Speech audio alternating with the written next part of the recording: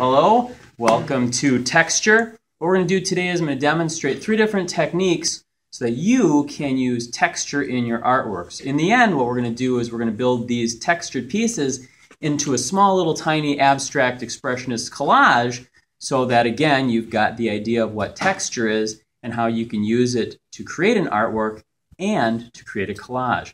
So the first type of texture we're going to use is called Frottage. Frottage is designs and textural effects created by placing paper over objects that have raised surfaces and then rubbing the paper with graphite, wax, or crayon. And what we're going to do is we're going to use crayon. So I've grabbed a few crayons out of my trusty crayon bucket. I'm going to go find a raised textured surface. So over here we've got a raised textured surface of a brick wall. And so what I'll do is I'll use the side of my crayon to rub that and get a real nice texture there. And I might also take a second color and add that to it. These 2 colors tend to be a little bit better than one. I can use an analogous color like I've got here, or I can use a color that is very different and, oh, maybe like a complement. Let's see what a complement does. So red and green act very differently, or a purple and green act very different than a purple and then a dark purple. So there's one set of textures, and you can see what I can do with another one. Grab a hat from my bucket and another piece of paper. You can see what adding this texture does. I'm using the sides of my crayons to deal with this. Sometimes the textures give the idea of another surface. This to me instantly looks like some sort of snake skin or something like that. So I can use Frottage to do some rubbings and get a great texture like that. The second type of texture that I'm going to use is called Grattage.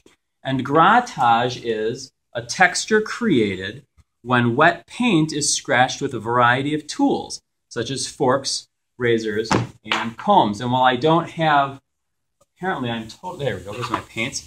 While I don't have any forks, razors, or combs, I am going to use the back end of a paintbrush. Hold that thought. Nope, that's not a paintbrush. Oh, here's a brush. One and done. There is no editing to this.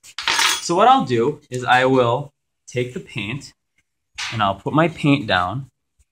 And while this paint is still wet, nice big thick bold paint marks in here, I can take another tool like a palette knife or the back end of the brush itself and I can scratch into that. Now one of the other things with acrylics we can do is we can paint one area and I could let it dry, and then I could paint another area or another color over the top of it. Probably not going to get dry fast enough, but I could paint over the top of it lightly. This is dry, pretend this is dry paint, and I could scratch into that and let that red show up between there.